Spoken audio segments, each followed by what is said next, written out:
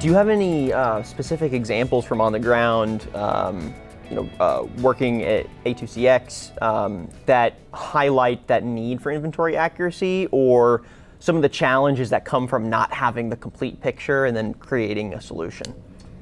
Yeah, well, let's start with the challenge. The challenges are obvious. So if the database is not accurate, you could have the part, yet it's in the wrong address. When a counter person goes to look for the part, you don't find it. So the assumption is that it's not there because you don't have a huge amount of confidence in your database accuracy in the first part, because you've been through this every day of your life.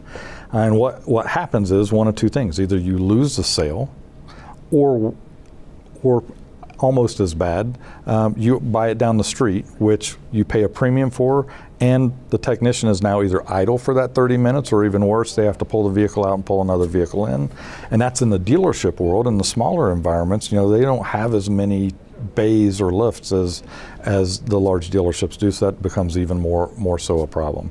And probably a loose translation would be, for an average size dealership with let's say $600,000 worth of inventory, every point that you lose of database accuracy is probably worth about $5,000 worth of gross out of the service department of parts and labor value combined. So if you're at 99% and you slip to 98%, that's one thing. If you're at 80%, that you're leaving tons on the table.